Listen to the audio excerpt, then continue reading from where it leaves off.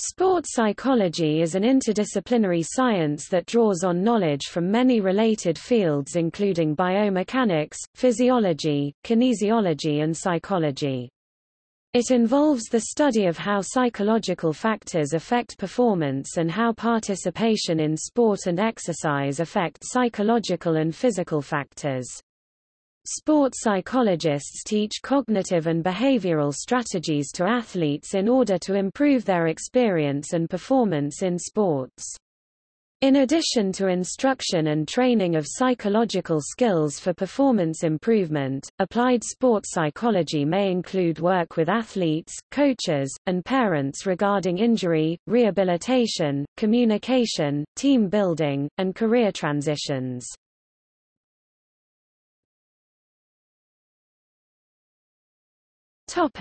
History.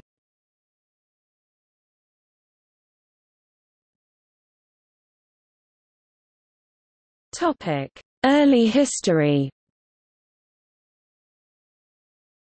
In its formation, sports psychology was primarily the domain of physical educators, not researchers, which can explain the lack of a consistent history.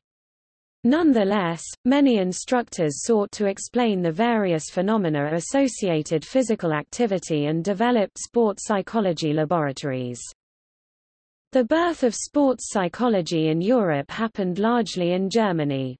The first sports psychology laboratory was founded by Dr. Karl Diem in Berlin, in the early 1920s. The early years of sports psychology were also highlighted by the formation of the Deutsche Hochschule für Leibesübungen College of Physical Education in Berlin, Germany by Robert Werner Schulte in 1920. The lab measured physical abilities and aptitude in sport, and in 1921, Schulte published Body and Mind in Sport. In Russia, sports psychology experiments began as early as 1925 at institutes of physical culture in Moscow and Leningrad, and formal sports psychology departments were formed around 1930. However, it was a bit later during the Cold War period 1946 to 1989 that numerous sports science programs were formed, due to the military competitiveness between the Soviet Union and the United States, and as a result of attempts to increase the Olympic medal numbers. The Americans felt that their sport performances were inadequate and very disappointing compared to the ones of the Soviets, so this led them to invest more in the methods that could ameliorate their athletes' performance, and made them have a greater interest on the subject. The advancement of sports psychology was more deliberate in the Soviet Union and the Eastern countries, due to the creation of sports institutes where sports psychologists played an important role. In North America, early years of sports psychology included isolated studies of motor behavior, social facilitation, and habit formation. During the 1890s, E. W. Scripture conducted a range of behavioral experiments, including measuring the reaction time of runners, thought time in school children, and the accuracy of an orchestra conductor's baton. Despite Scripture's previous experiments, the first recognized sports psychology study was carried out by an American psychologist Norman Triplett, in 1898. The work of Norman Triplett demonstrated that bicyclists were more likely to cycle faster with a pacemaker or a competitor, which has been foundational in the literature of social psychology and social facilitation. He wrote about his findings in what was regarded as the first scientific paper on sports psychology, titled, "The Dynamogenic Factors in Pacemaking and Competition," which was published in 1898, in the American Journal of Psychology. Research by ornithologists Lashley and Watson on the learning curve for novice archers provided a robust template for future habit formation research, as they argued that humans would have higher levels of motivation to achieve in a task like archery compared to a mundane task. Researchers Albert Johansson and Joseph Holmes tested baseball player Babe Ruth in 1921, as reported by sportswriter Hugh S. Fullerton.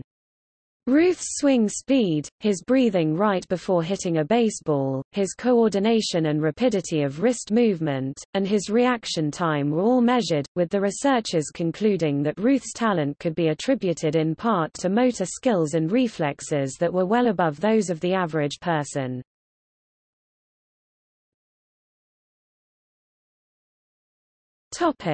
Coleman Griffith, America's first sports psychologist. Coleman Griffith worked as an American professor of educational psychology at the University of Illinois, where he first performed comprehensive research and applied sports psychology. He performed causal studies on vision and attention of basketball and soccer players, and was interested in their reaction times, muscular tension and relaxation, and mental awareness. Griffith began his work in 1925 studying the psychology of sport at the University of Illinois, funded by the Research in Athletics Laboratory. Until the laboratory's closing in 1932, he conducted research and practiced sports psychology in the field. The laboratory was used for the study of sports psychology, where different factors that influence athletic performance and the physiological and psychological requirements of sport competitions were investigated. He then transmitted his findings to coaches, and helped advance the knowledge of psychology and physiology on sports performance. Griffith also published two major works during this time, The Psychology of Coaching 1926 and The Psychology of Athletics 1928. Coleman Griffith was also the first person to describe the job of sports psychologists and talk about the main tasks that they should be capable of carrying out. He mentioned this in his work, Psychology and its Relation to Athletic Competition, which was published in 1925. One of the tasks was to teach the younger and unskilled coaches the psychological principles that were used by the more successful and experienced coaches. The other task was to adapt psychological knowledge to sport, and the last task was to use the scientific method and the laboratory for the purpose of discovering new facts and principles that can aid other professionals in the domain. In 1938, Griffith returned to the sporting world to serve as a sports psychologist consultant for the Chicago Cubs. Hired by Philip Wrigley for $1,500, Griffith examined a range of factors such as ability, personality, leadership, skill learning, and social psychological factors related to performance. Griffith made rigorous analyses of players while also making suggestions for improving practice effectiveness. Griffith also made several recommendations to Mr. Wrigley, including a psychology clinic for managers, coaches, and senior players. Wrigley offered a full-time position as a sports psychologist to Griffith, but he declined the offer to focus on his son's high school education. Coleman Griffith made numerous contributions to the field of sports psychology, but most notable was his belief that field studies such as athlete and coach interviews could provide a more thorough understanding of how psychological principles play out in competitive situations. Griffith devoted himself to rigorous research, and also published for both applied and academic audiences, noting that the applicability of sports psychology research was equally important with the generation of knowledge. Finally, Griffith recognized that sports psychology promoted performance enhancement and personal growth. In 1923, Griffith developed and taught the first sports psychology university courses, Psychology and Athletics, at the University of Illinois, and he came to be known as the father of sports psychology in the United States, as a result of his pioneering achievements in that area. However, he is also known as the prophet without disciples, since none of his students continued with sports psychology, and his work started to receive attention only from the 1960s.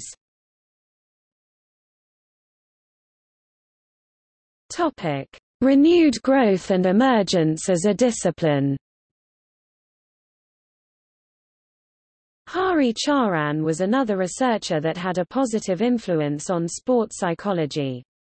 In 1938, he began to study how different factors in sport psychology can affect athletes' motor skills. He also investigated how high altitudes can have an effect on exercise and performance, aeroembolism, and decompression sickness, and studies on kinesthetic perception, learning of motor skills, and neuromuscular reaction were carried out in his laboratory. In 1964, he wrote a paper, "Physical Education, an Academic Discipline," that helped further advance sports psychology, and began to give it its scholarly and scientific shape. Additionally, he published over 120 articles, was a board member of various journals, and received many awards and acclaims for his contributions. Given the relatively free travel of information amongst European practitioners, sport psychology flourished first in Europe, where in 1965, the First World Congress of Sport Psychology met in Rome, Italy. This meeting, attended by some 450 professionals primarily from Europe, Australia, and the Americas, gave rise to the International Society of Sport Psychology (ISSP). The ISSP became a prominent sport psychology organization after the Third World Congress of Sport Psychology in 1973. Additionally, the European Federation of Sport Psychology was founded in 1968. In North America, support for sport psychology grew out of physical education. The North American Society for the Psychology of Sport and Physical Activity (NASPSPA) grew from being an interest group to a full-fledged organization, whose mission included promoting the research and teaching of motor behavior and the psychology of sport and exercise. In Canada, the Canadian Society for Psychomotor Learning and Sport Psychology (SCAPPS) was founded in 1977 to promote the study and exchange of ideas in the fields of motor behavior and sport psychology. In 1979, Rainer Martens published an article entitled, "About Smocks and Jocks," in which he contended that it was difficult to apply specific laboratory research to sporting situations. For instance, how can the pressure of shooting a foul shot in front of 12,000 screaming fans be duplicated in the lab? Martens contended, "I have grave doubts that isolated psychological studies which manipulate a few variables, attempting to uncover the effects of X on Y, can be cumulative to form a coherent picture of human behavior. I sense that the elegant control achieved in laboratory research is such that all meaning is drained from the experimental situation. The external validity of laboratory studies is at best limited to predicting behavior in other laboratories." Martens urged researchers to get out of the laboratory and onto the field to meet athletes and coaches on their own turf. Martens' article spurred an increased interest in qualitative research methods in sports psychology, such as the seminal article, "Mental Links to Excellence."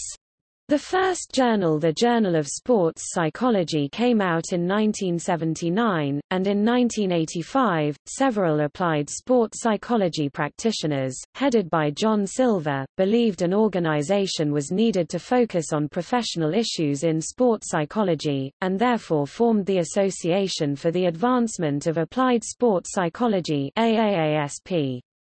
This was done in response to NASPSPA voting not to address applied issues and to keep their focus on research. In 2007, AAASP dropped "advancement" from its name to become the Association for Applied Sports Psychology (AASP), as it is currently known.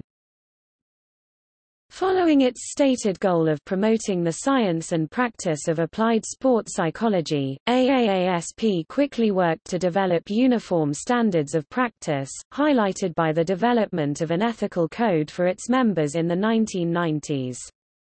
The development of the AAASP Certified Consultant (CCAAASP) program helped bring standardization to the training required to practice applied sports psychology. Moreover, in 2018 AASP updated its certification program and launched the Certified Mental Performance Consultant (CMPC). AASP aims to provide leadership for the development of theory, research and applied practice in sport, exercise, and health psychology. Also during this same time period, over 500 members of the American Psychological Association (APA) signed a petition to create Division 47 in 1986, which is focused on exercise and sport psychology. Sports psychology started to become visible at the Olympic Games in 1984, when the Olympic teams began to hire sports psychologists for their athletes, and in 1985, when the U.S. team employed their first permanent sports psychologist. For the Summer Olympics in 1996, the U.S. already had over 20 sports psychologists working with their athletes. More recently, the role of sports psychologist has been called on to meet the increasing demand for anger management for athletes. Increasingly, sports psychologists have needed to address this topic and provide strategies and interventions for overcoming excessive anger and aggression in athletes, and techniques for athletes to manage emotions. A comprehensive anger management program for athletes was developed by Dr. Mitch Abrams, a licensed sports psychologist who authored Anger Management in Sport. Topic: Debate over the professionalization of sports psychology. As Martens argued for applied methods in sports psychology research, the increasing emergence of practitioners of sports psychology, including sports psychology consultants who taught sports psychology skills and principles to athletes and coaches, and clinical and counseling psychologists who provided counseling and therapy to athletes, brought into focus two key questions and a debate which continues to the present day: under what category does the discipline of sports psychology fall, and who governs the accepted practices for sports psychology? Is sports psychology a branch of kinesiology or sport and exercise science, like exercise physiology and athletic training? Is it a branch of psychology or counseling? Or is it an independent discipline? Danish and Hale 1981 contended that many clinical psychologists were using medical models of psychology to problematize sport problems as signs of mental illness instead of drawing upon the empirical knowledge base generated by sport psychology researchers, which in many cases indicated that sport problems were not signs of mental illness. Danish and Hale proposed that a human development model be used to structure research and applied practice. Heyman 1982 urged tolerance for multiple models, educative, motivational, developmental, of research and practice, while Dishman 1983 countered that the field needed to develop unique sports psychology models, instead of borrowing from educational and clinical psychology. As the practice of sports psychology expanded throughout the 1980s and 1990s, some practitioners expressed concern that the field lacked uniformity and needed consistency to become a good profession.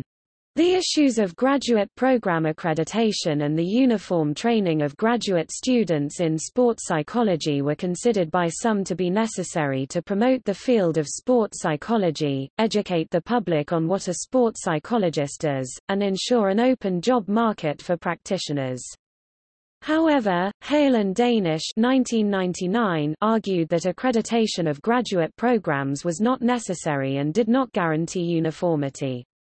Instead, these authors proposed a special practicum in applied sports psychology that included greater contact hours with clients and closer supervision.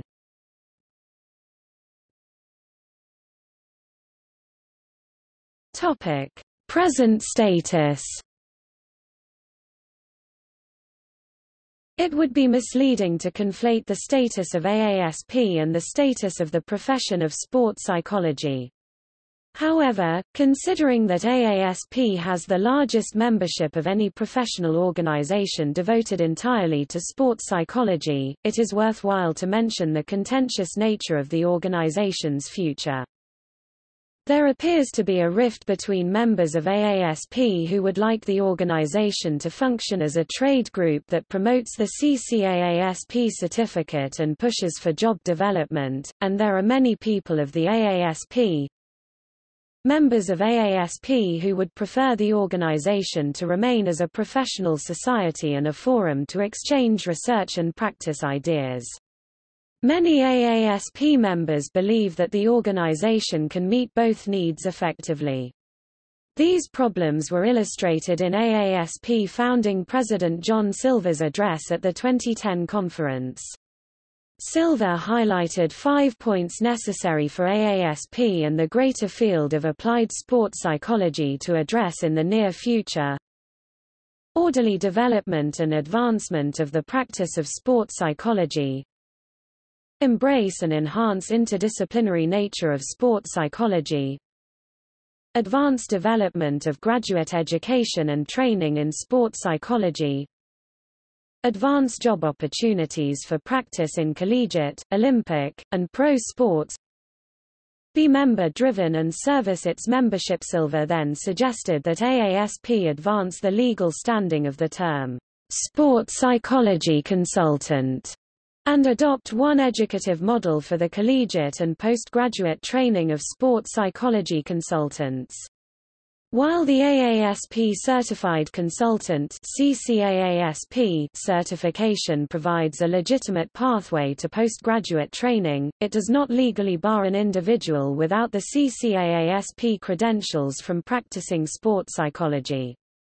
Silver contended that future sports psychology professionals should have degrees in both psychology and the sports sciences, and that their training ultimately conclude in the obtainment of a legal title. It was argued this should increase the likelihood of clients receiving competent service, as practitioners will have received training in both the sport and psychology pieces of sports psychology. Silver concluded that AASP and ARPA work together to create legal protection for the term sports psychology consultant. Results of the AASP Strategic Planning Committee report will be published in late 2011 and will continue the discussion and debate over the future of the field.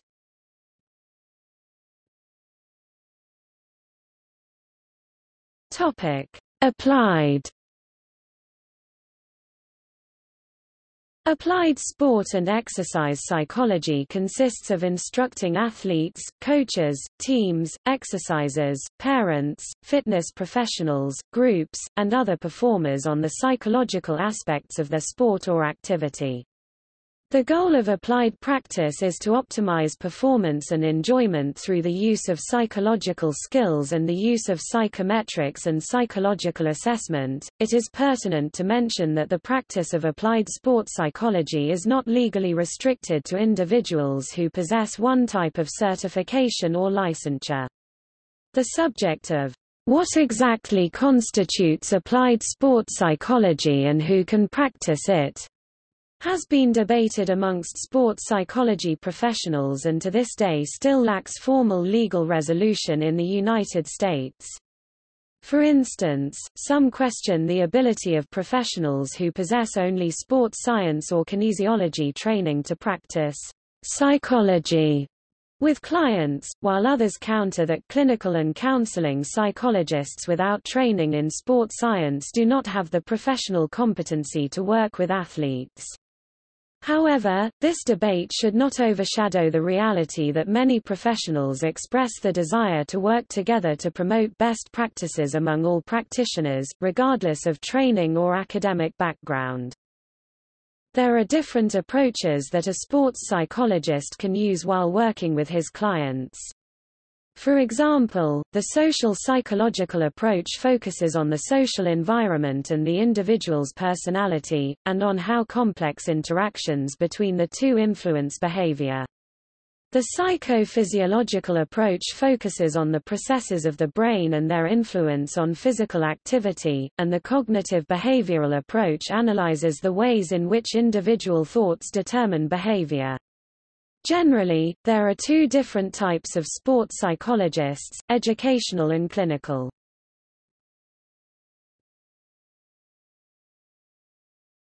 Topic: Educational sports psychologists. Educational sports psychologists emphasize the use of psychological skills training, e.g., goal setting, imagery, energy management, self-talk, when working with clients by educating and instructing them on how to use these skills effectively during performance situations. The common goal of an educational sports psychologist is performance enhancement by teaching skills to athletes on how to manage the mental factors of sports to maximize potential.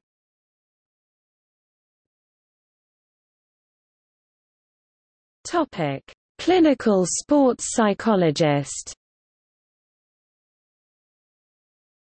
Clinical sports psychologists obtain a doctoral degree in clinical or counseling psychology. They meet with athletes individually and in group settings. Areas of expertise include performance and clinical issues. Performance skills include goal setting, arousal control, imagery, attention control, and self-talk. Clinical issues include but are not limited to depression, eating disorders, and substance abuse. They are able to prescribe medications or other forms of treatment to address clinical issues. A non-clinical sports psychologist might refer one of their clients to a clinical psychologist if it is thought that the athlete might need additional help beyond talk therapy.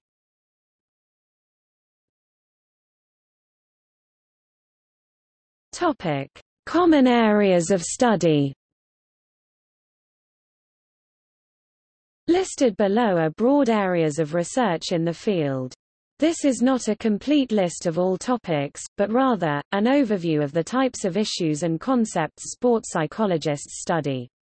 Recently, criticism of the quality, assumptions, and methods of sport psychology stress research has drawn increasing attention, and a flourishing academic debate has evolved regarding the quality of sport research, its limitations and future directions.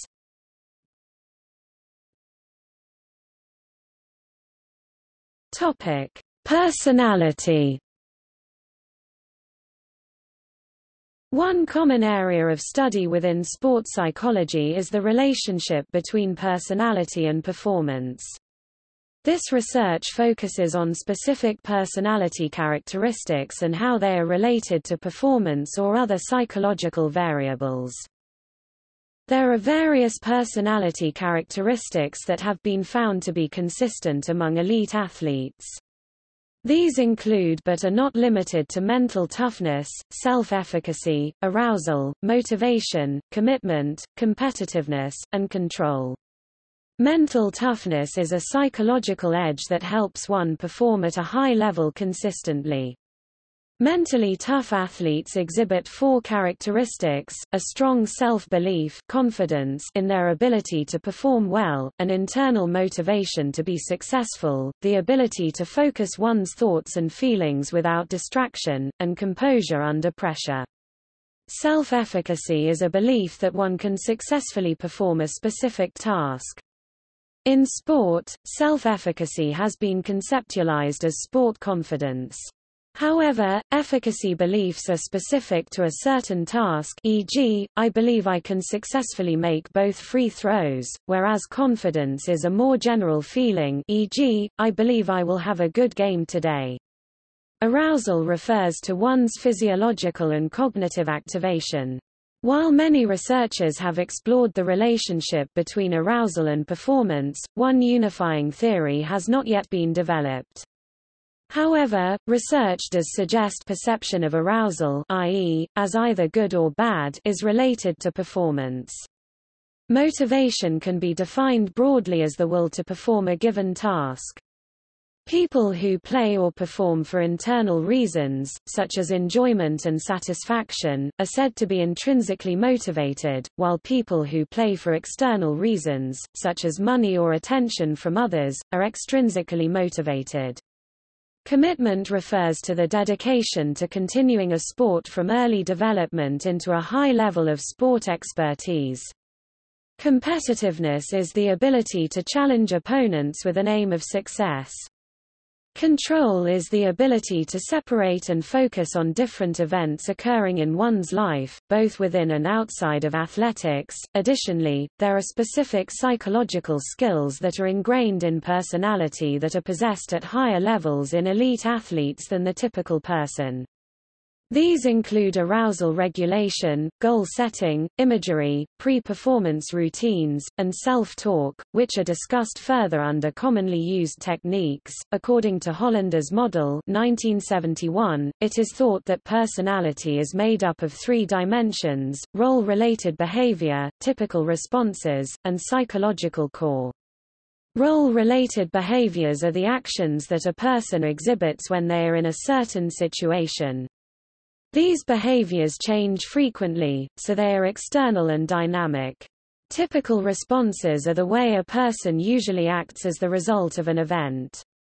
A person's psychological core refers to the morals, beliefs, and values they hold.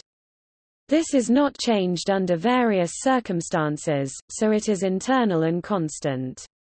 There are multiple approaches to personality and how it is shaped.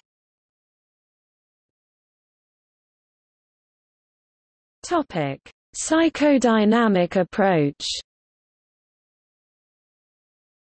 This theory explores how the subconscious interacts with the conscience of an individual. It proposes that the underlying thoughts, feelings, and emotions influence how we think and act. The subconscious is closely related to experiences of resolution of conflict as a child. This theory emphasizes understanding the individual as a whole, rather than by each trait. This theory does not consider environmental factors that influence behavior.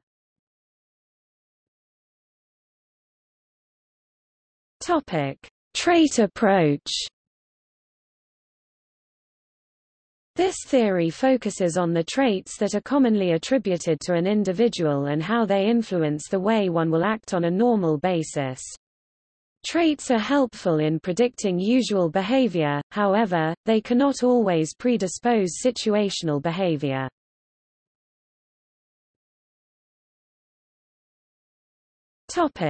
Situational approach.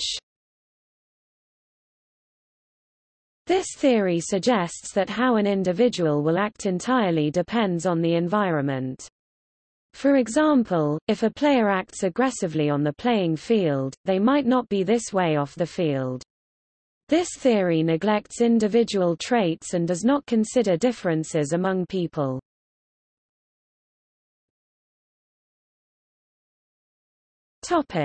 Interactional approach.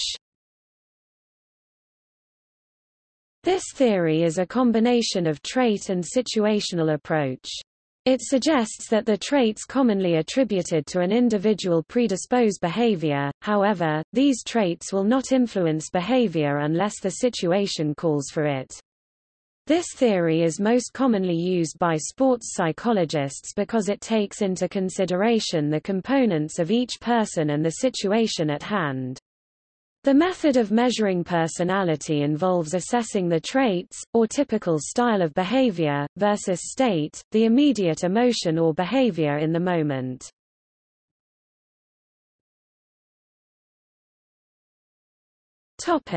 Youth sport. Youth sport refers to organized sports programs for children less than 18 years old. Researchers in this area focus on the benefits or drawbacks of youth sport participation and how parents impact their children's experiences of sporting activities. In this day and age, more and more youth are being influenced by what they see on TV from their sport idols. For that reason it is not rare to see a 7-year-old play acting in a game of soccer because they are being socially influenced by what they are seeing on TV. Life skills refer to the mental, emotional, behavioral, and social skills and resources developed through sport participation. Research in this area focuses on how life skills are developed and transferred from sports to other areas in life, e.g., from tennis to school, and on program development and implementation. Burnout in sport is typically characterized as having 3 dimensions: emotional exhaustion, depersonalization, and a reduced sense of accomplishment. Athletes who experience burnout may have different contributing factors, but the more frequent reasons include perfectionism, boredom, injuries, excessive pressure, and overtraining. Burnout is studied in many different athletic populations, e.g., coaches, but it is a major problem in youth sports and contributes to withdrawal from sport. Parenting in youth sport is necessary and critical for young athletes. Research on parenting explores behaviors that contribute to or hinder children's participation. For example, research suggests children want their parents to provide support and become involved, but not give technical advice unless they are well versed in the sport. Excessive demands from parents may also contribute to burnout. Coach behavior is a major contributor to how youth athletes experience sports. In research directed at coding behavioral styles of coaches, it has been found that children are more accurate at perceiving coaching behaviors than the coach. This lack of awareness contributes heavily to negative athlete behaviors and burnout.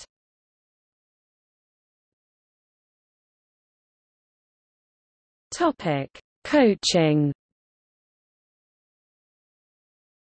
While sports psychologists primarily work with athletes and focus their research on improving athletic performance, coaches are another population where intervention can take place. Researchers in this area focus on the kinds of things coaches can say or do to improve their coaching technique and their athletes' performance.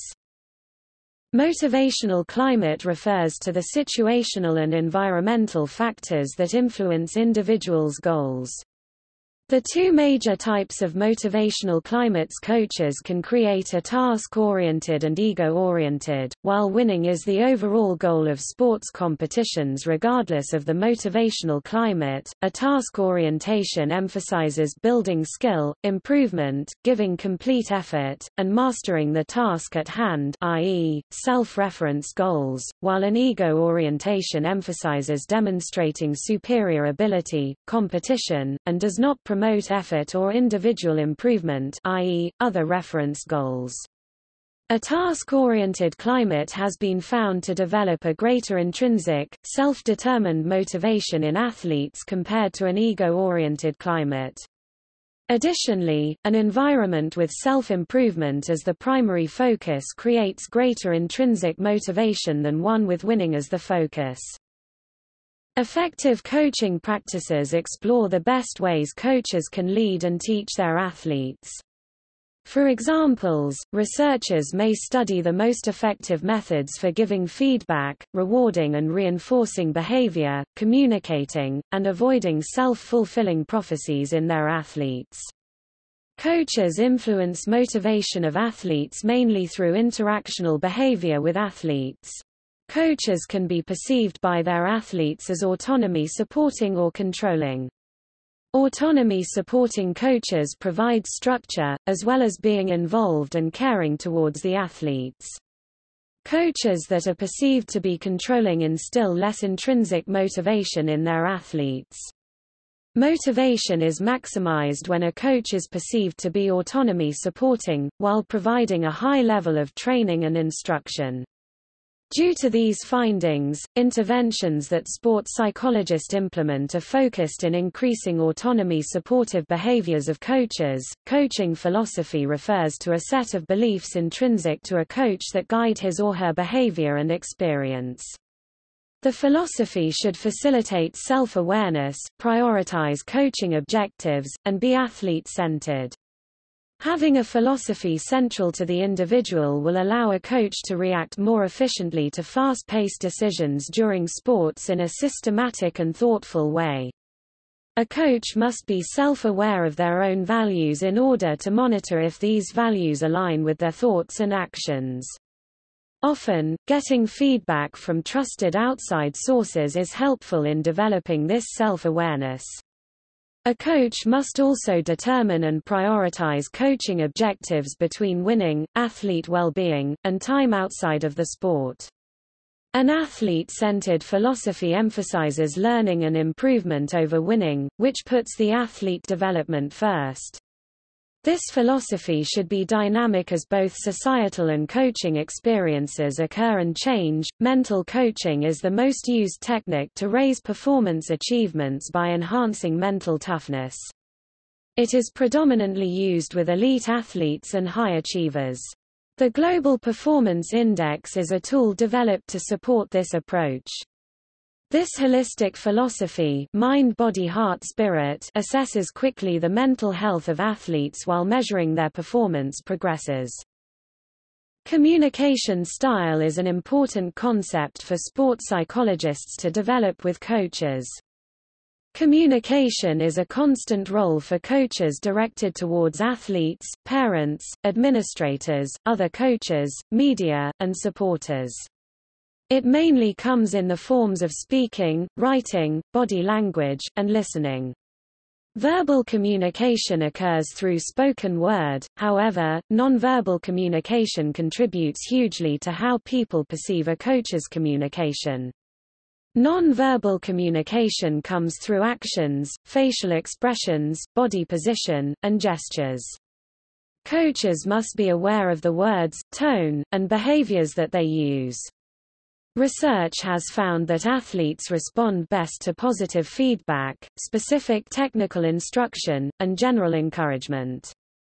Sports psychologists focus on developing coaching communication styles that are direct, complete, immediate, and clear, while also being supportive, specific to the athlete, and verbally and non-verbally congruent. Coaches have become more open to the idea of having a good professional athlete-coach relationship.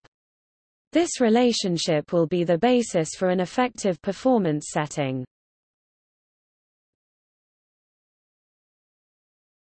Topic: Team processes. Sport psychologists may do consulting work or conduct research with entire teams. This research focuses on team tendencies, issues, and beliefs at the group level, not at the individual level. Team cohesion can be defined as a group's tendency to stick together while pursuing its objectives. Team cohesion has two components: social cohesion, how well teammates like one another, and task cohesion, how well teammates work together to achieve their goal. Collective efficacy is a team's shared belief that they can or cannot accomplish a given task. In other words, this is the team's belief about the level of competency they have to perform a task. It is important to note that collective efficacy is an overall shared belief amongst team members and not merely the sum of individual self-efficacy beliefs. Leadership can be thought of as a behavioral process that influences team members towards achieving a common goal. Leadership in sports is pertinent because there are always leaders on a team, i.e., team captains, coaches, trainers. Research on leadership studies characteristics of effective leaders and leadership development.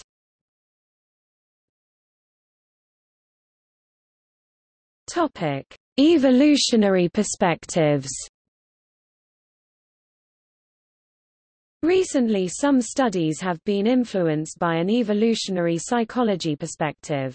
This includes studies on testosterone changes in sports which, at least for males, are similar to those in status conflicts in non-human primates, with testosterone levels increasing and decreasing as an individual's status changes. A decreased testosterone level may decrease dominant and competitive behaviors which, when the status conflicts involved fighting, may have been important for preventing physical injury to the loser as further competition is avoided. Testosterone levels also increase before sports competitions, in particular if the event is perceived as real challenge as compared to not being important. Testosterone may also be involved in the home advantage effect, which has similarities to animal defense of their home territory. In some sports there is a marked overrepresentation of left-handedness, which has similarities to left-handed likely having an advantage in close combat, which may have evolutionary explanations.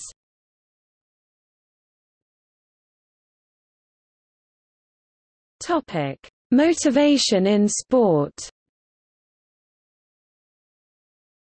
Motivation in field of psychology is loosely defined as the intensity and direction in which effort is applied. The direction of motivation refers to how one seeks out situations or if they avoid things that might be challenging. Intensity refers to how much effort one puts into any challenge or situation. Motivation is tied closely to personality and can be categorized as a personality trait. There are three general theories of motivation: participant, trait theory, situational theory, and interactional theory. These theories are similar to those of personality. Topic: Participant, trait theory. Motivation consists of the personality traits, desires, and goals of an athlete.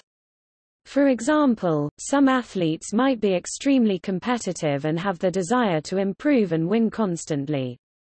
These athletes would be motivated by competition with themselves and others. Topic: Situational theory. Motivation depends on the situation and environment. For example, some athletes might not feel the desire to work hard when they are on their own, but are motivated by others watching them. Their motivation would be dependent on whether or not there are other people around.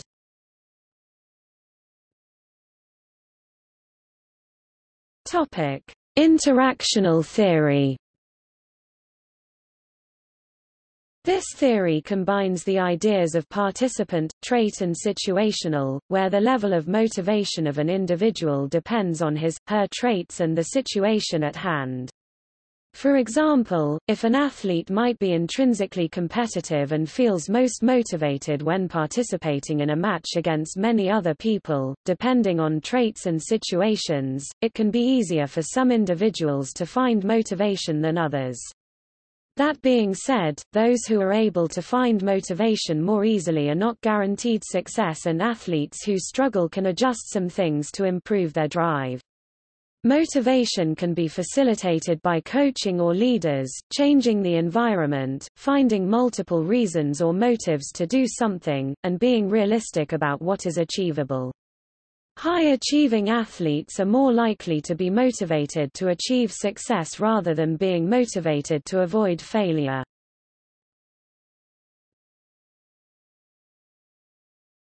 Topic: Arousal, anxiety and stress. Although anxiety or stress are often believed to be a negative thing, they are actually a necessary response for the body to survive.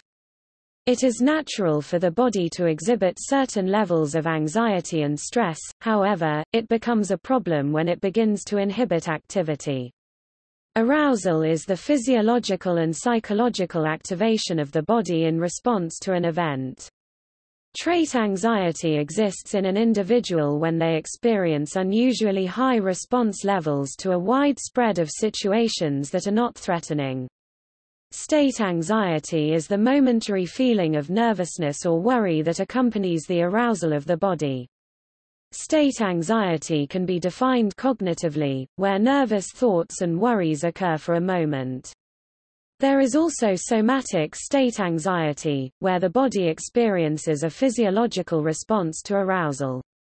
This sometimes manifests momentarily as a fluttering in the stomach or an elevated pulse. There are four major theories of arousal and anxiety. Topic: Drive theory. This approach considers anxiety to be a positive asset. In situations where anxiety is high, performance increases proportionally. This theory is not well accepted because it is thought that athletes can be psyched up, but they can also be psyched out. This simply means anxiety can work to motivate some, but it can inhibit others. It is entirely dependent on the individual's personality, so it cannot be broadly applied to all athletes.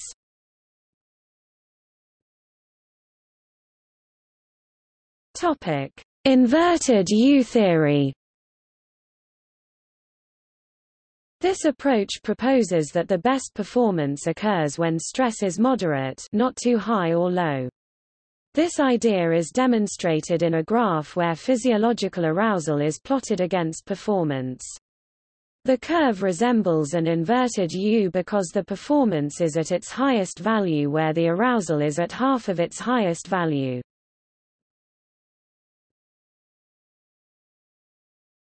Topic: Zone of optimal functioning theory.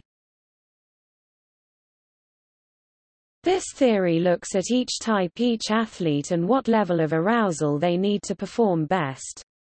This suggests that each athlete requires their own level of stress and arousal to feel motivated and perform well. This theory is specific but difficult to quantify. One proposed model for optimal functioning was proposed by Uri Hannan.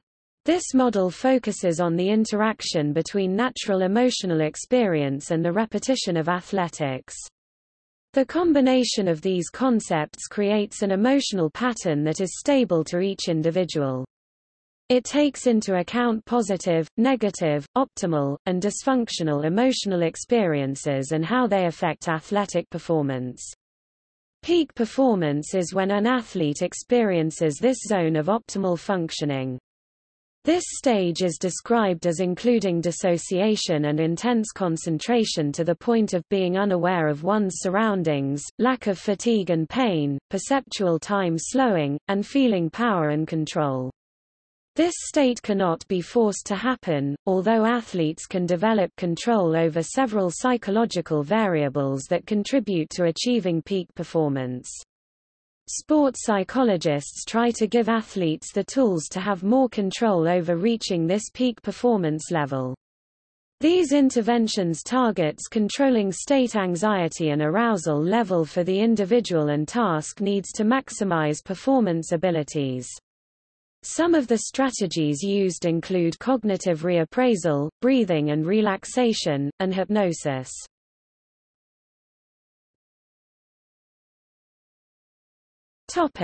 The reversal theory.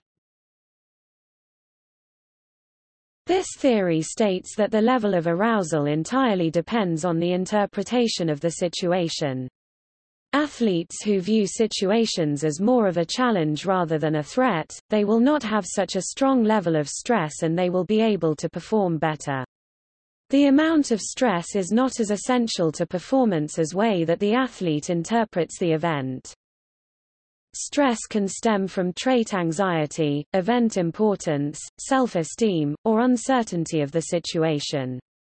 Stress occurs in 4 stages. The environment presents an event or challenge, physical or psychological. The individual analyzes the event and perceives the threat level. The stress response occurs, and the behavior outcome reflects the stress response. Some stress responses can be physical, such as muscle tension or somatic state anxiety. Other responses can be psychological, such as cognitive state anxiety or attention changes.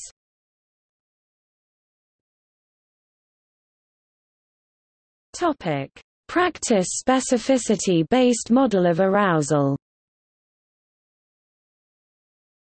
The Practice-Specificity-Based model of arousal, Moverheady, 2007, holds that, for best and peak performances to occur, athletes need only to create an arousal level similar to the one they have experienced throughout training sessions. For peak performance, athletes do not need to have high or low arousal levels. It is important that they create the same level of arousal throughout training sessions and competition. In other words, high levels of arousal can be beneficial if athletes experience such heightened levels of arousal during some consecutive training sessions. Similarly, low levels of arousal can be beneficial if athletes experience such low levels of arousal during some consecutive training sessions.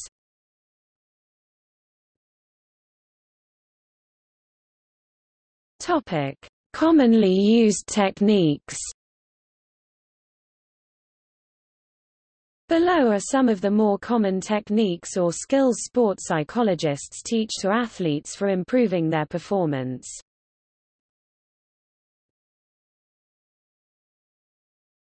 Topic: Arousal regulation. Arousal regulation refers to entering into and maintaining an optimal level of cognitive and physiological activation in order to maximize performance. This may include relaxation if one becomes too anxious through methods such as progressive muscle relaxation, breathing exercises, and meditation, or the use of energizing techniques, e.g., listening to music, energizing cues if one is not alert enough. The use of meditation and specifically, mindfulness, is a growing practice in the field of arousal recognition. The mindfulness acceptance commitment (MAC) theory is the most common form of mindfulness in sport and was formed in 2001. The aim of MAC is to maximize human potential for a rich, full and meaningful life. It includes specific protocol that involve meditation and acceptance practices on a regular basis as well as before and during competition. These protocol have been tested various times using NCAA men's and women's basketball players.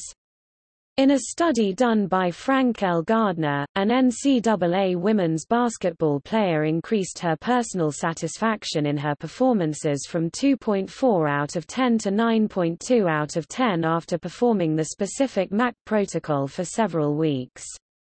Also, the effect of mental barriers on her game decreased from 8 out of 8 to 2.2 out of 8 during that same time period as a result of the MAC protocol.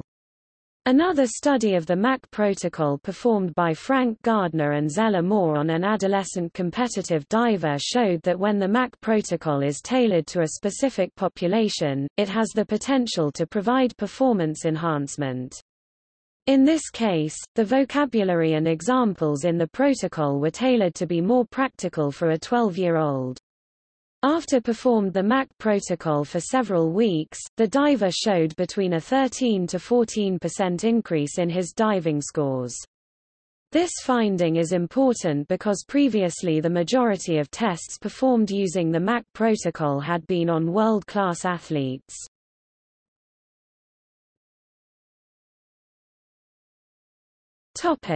Goal setting. Goal setting is the process of systematically planning ways to achieve specific accomplishments within a certain amount of time. Research suggests that goals should be specific, measurable, difficult but attainable, time-based, written down, and a combination of short-term and long-term goals. A meta-analysis of goal setting in sport suggests that when compared to setting no goals or do your best goals, setting the above types of goals is an effective method for improving performance. According to Dr. Eva V. Monsma, short-term goals should be used to help achieve long-term goals. Dr. Monsma also states that it is important to set goals in positive terms by focusing on behaviors that should be present rather than those that should be absent. Each long-term goal should also have a series of short-term goals that progress in difficulty. For instance, short-term goals should progress from those that are easy to achieve to those that are more challenging. Having challenging short-term goals will remove the repetitiveness of easy goals and will give one an edge when striving for their long-term goals. There are three major types of goals within sports psychology: outcome goals, performance goals, and process goals.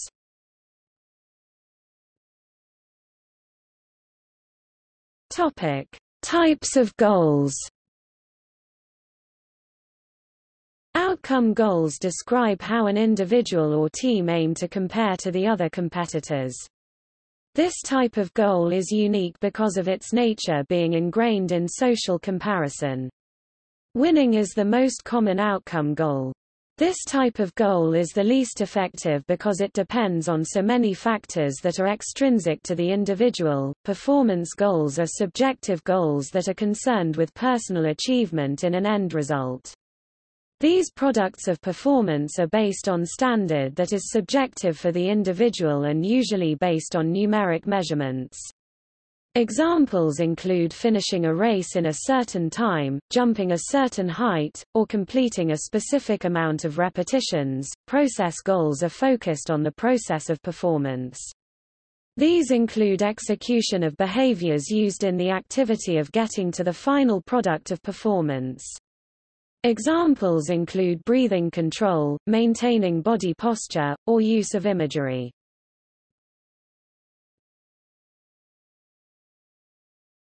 Topic: Imagery. Imagery, or motor imagery, can be defined as using multiple senses to create or recreate experiences in one's mind. Additionally, the more vivid images are, the more likely they are to be interpreted by the brain as identical to the actual event, which increases the effectiveness of mental practice with imagery. Good imagery, therefore, attempts to create as lifelike an image as possible through the use of multiple senses, e.g., sight, smell, kinesthetic, proper timing, perspective, and accurate portrayal of the task. Both anecdotal evidence from athletes and research findings suggest imagery is an effective tool to enhance performance and psychological states relevant to performance, e.g., confidence. This is a concept commonly used by coaches and athletes the day before an event.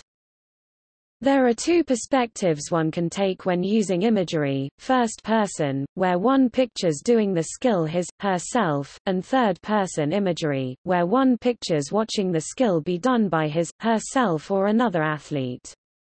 Athletes can use whichever perspective is most comfortable for them. There are multiple theories of how athletes use imagery.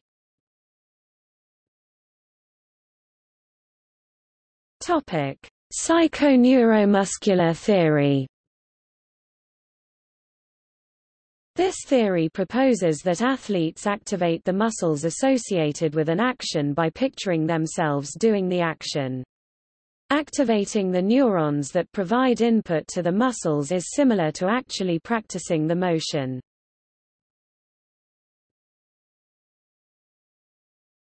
Topic: Symbolic learning theory. This theory proposes that athletes recognize patterns in activities and performance. The patterns are then used to create a mental map or model of how to do completes a series of actions.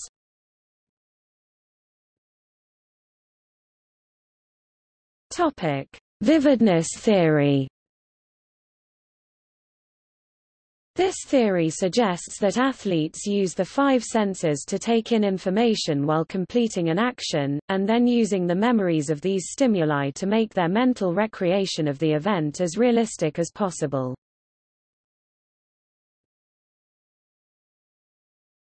Topic: Controllability theory. This focuses on the ability of athletes to manipulate images in their mind. This way, they are able to picture themselves correcting a mistake or doing something properly. This is thought to make goals seem more attainable to athletes. This type of imagery can also be harmful, where athletes visualize themselves making a mistake repeatedly. All strategies of imagery are functional, but each athlete might find one more effective than others. Each strategy can be utilized based on the individual needs and goals of the athlete. In order to be effective, the practice of imagery needs to be inculcated into regular routines as a supplement to physical training. Athletes must learn how to use imagery in a quiet, non-distracting place while picturing realistic and attainable images. Using trigger words can facilitate imagery and bring the athlete closer to the pictured goal.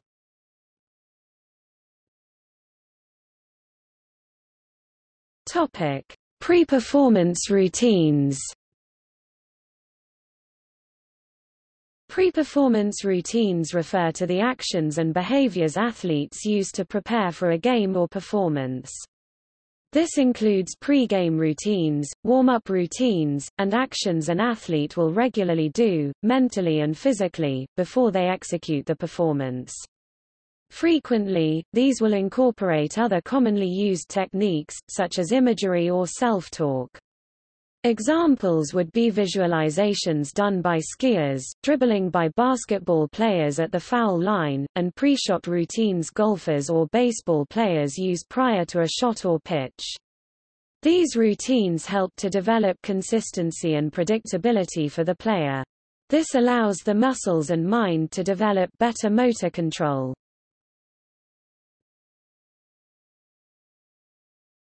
Topic: Self-talk.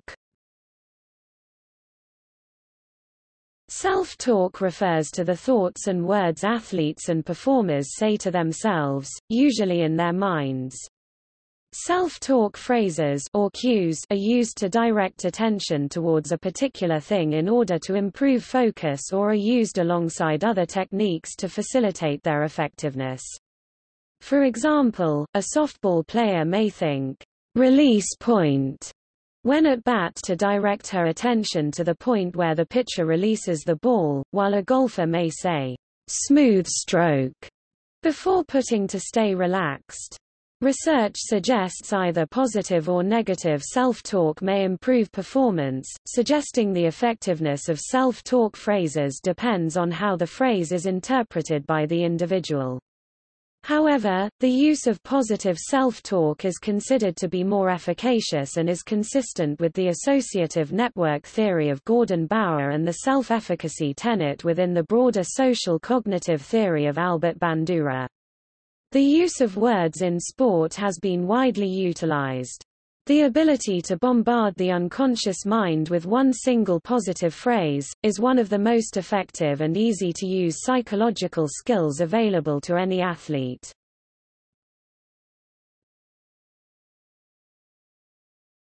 Topic: Biofeedback. Biofeedback uses external technology to measure and make an individual aware of internal physiological processes. There is some evidence that physiological measures, such as heart rate or brain waves, appear to be different in elite athletes than that of the typical person. This is a field that should be further looked into, however, it could have beneficial implications for athletes to be able to monitor and control these physiological measures to maximize performance.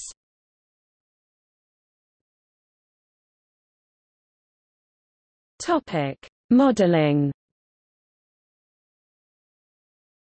Modeling is a form of observational learning where an athlete observes another individual around the same level of skill learning perform sport-related movements and receive feedback.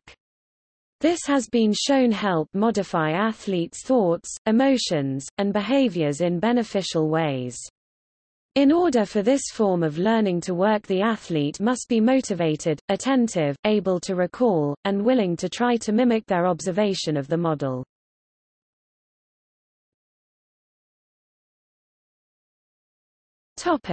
Sport-specific differences.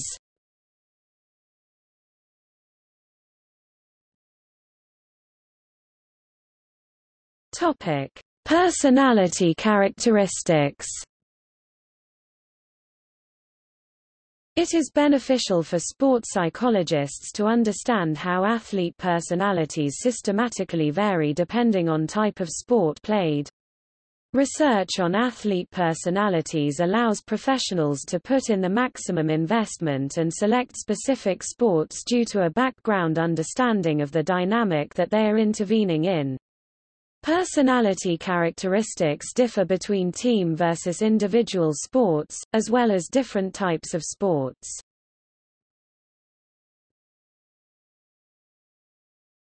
Topic: Big Five personality traits. Research on the Big Five personality traits openness, conscientiousness, extroversion, agreeableness, and neuroticism as well as some other characteristics have differentiated personalities of athletes in individual sports compared to team sports. Athletes in individual sports scored higher on measures of conscientiousness and autonomy. Team sport athletes scored higher on measures of agreeableness and sociotrophy. These characteristics can be explained by the demands of each sport type.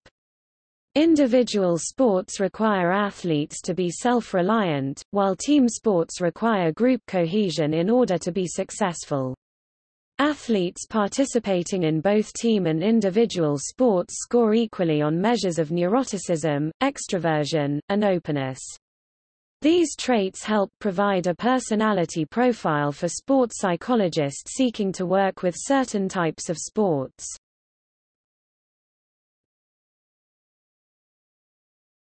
Topic: Sensation seeking.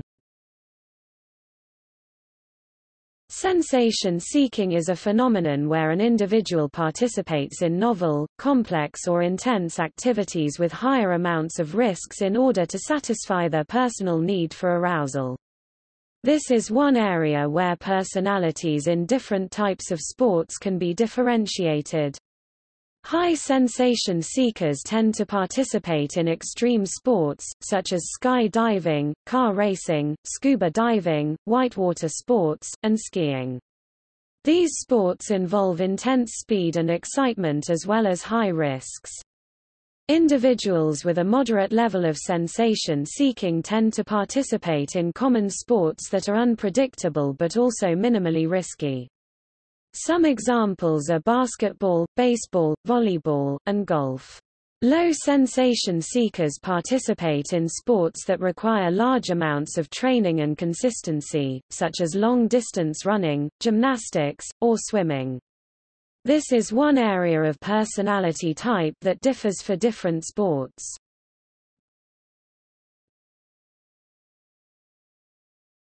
Topic: Psychopathology.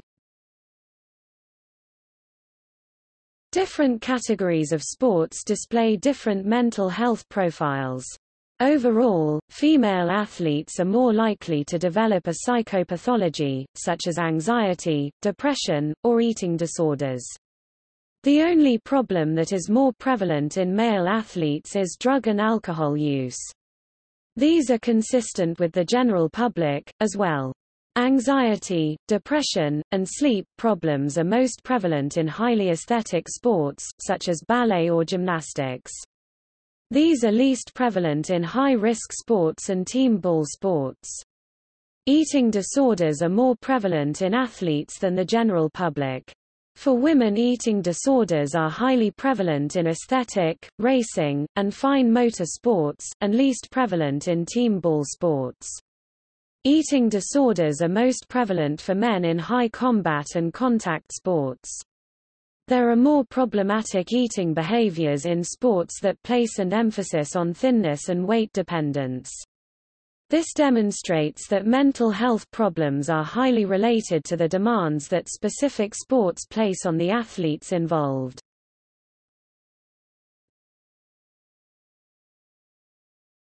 Topic: Exercise psychology.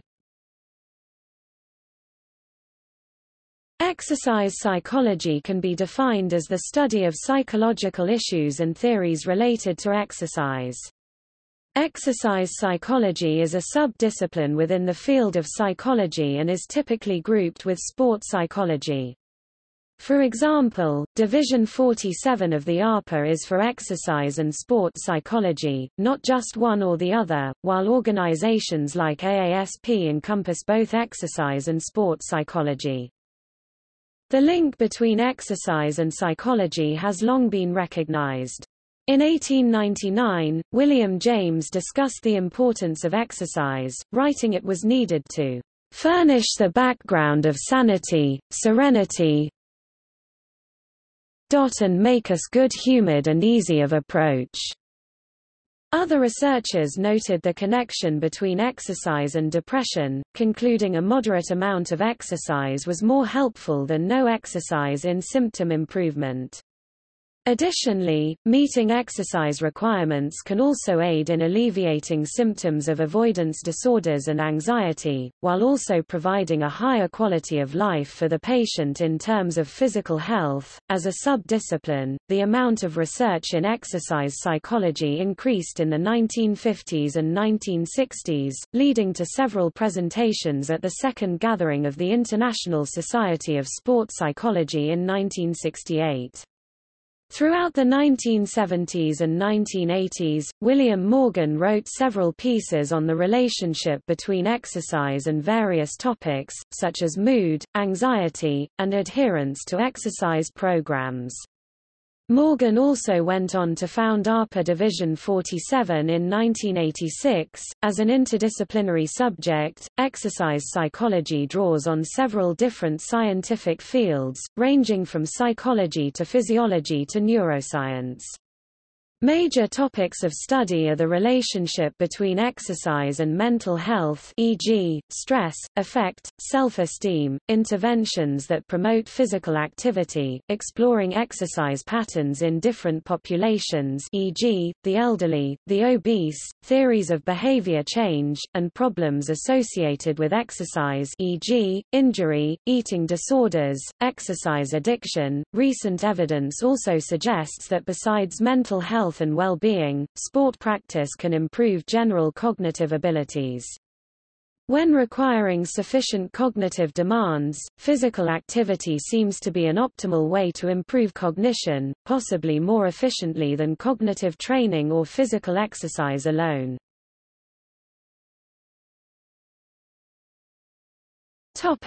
See also: